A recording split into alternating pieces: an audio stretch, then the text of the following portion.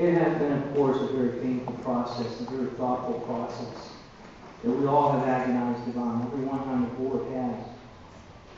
Numerous information presented, numerous information reviewed.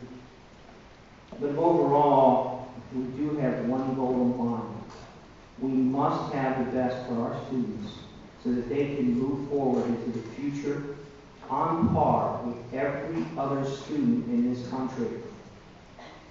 Personally, I know where my own children have been, where I was coming out of the school district. There is opportunity for us to move forward. This is the first step in building a better school district in the long term. Consolidation must be done for us to be fiscally sound. We have no other choice. In the past, over many years, this can has been kicked down the road numerous times. It can't be no more.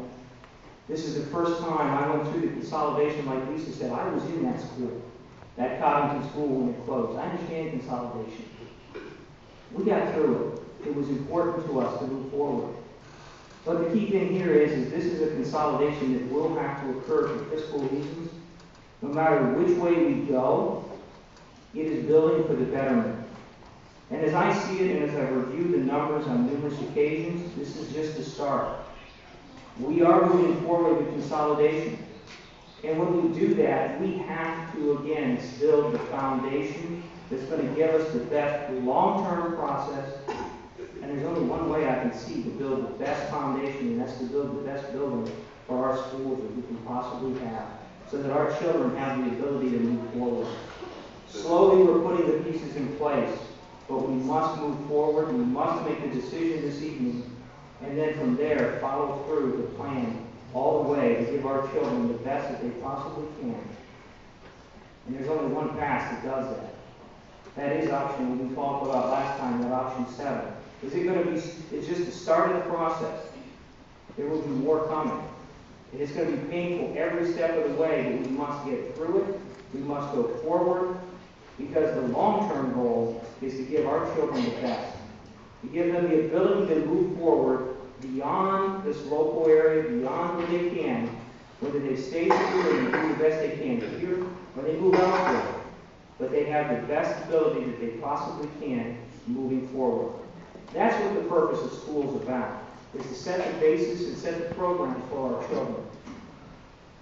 The only way that I can see is to build it now, so that the children in the future in this school district have the ability.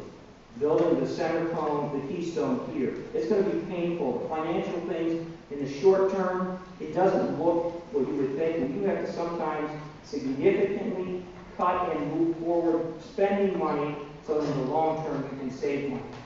That's what these options on the table really look like. We're going to have to move forward with building, moving what we have to get to the long-term goal and to continue moving forward from there. Thank you.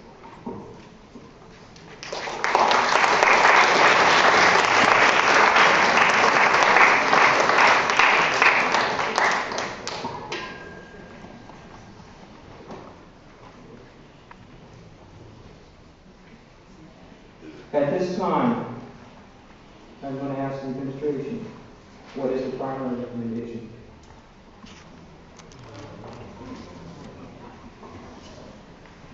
Well, after looking at all the options that we looked at, spending many days together, getting along with each other, not getting along with each other during all this time, I do honestly feel that the recommendation would be to move forward with option number 7, which in the long run would end up closing 2 schools. But there is a starting point to start from. With that, we would also be looking at, with option number 7, putting the ball back into Quad 3's court and asking them to look at refining the building project, taking a look at the bids, and recalculating things as much as possible.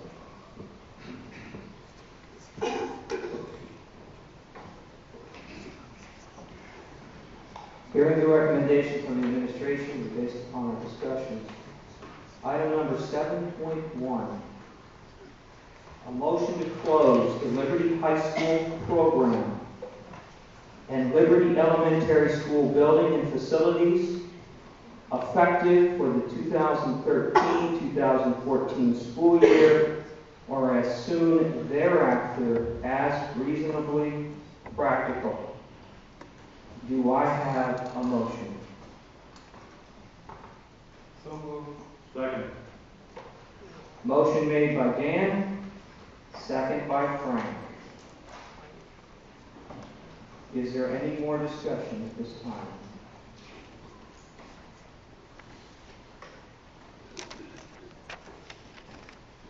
Hearing none. Roll call. Ms. Jakewich? No.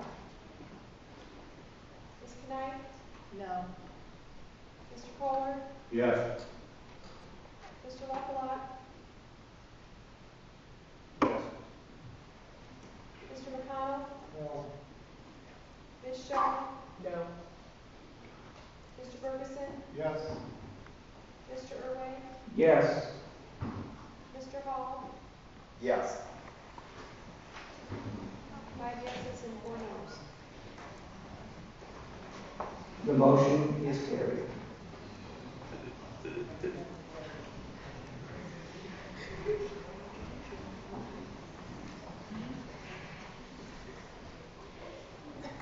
Item number 7.2.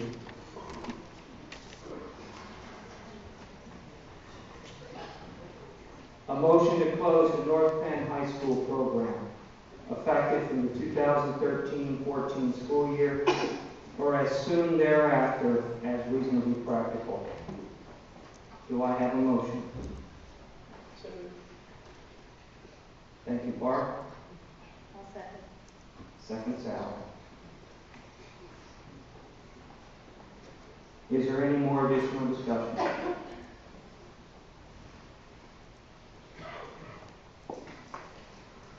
Hearing none. Roll call. Mrs. Knight? Yes. Mr. Kohler? No. Mr. Lafayette? No. Mr. McConnell? Yes. Ms. Shaw? Yes. Mr. Ferguson? No. Mr. Irwin? No. Mr. Hall? No. Ms. Jakewich? Yes. 5 noes, 4 yeses. Motion does not carry.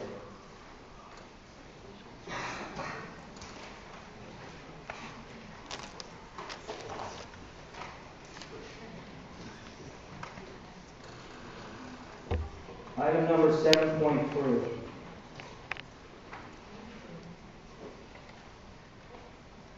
This is a motion to enter in the authorization to enter into contracts for renovations and the construction of the North Penn High School and Blossburg Elementary School. Do I have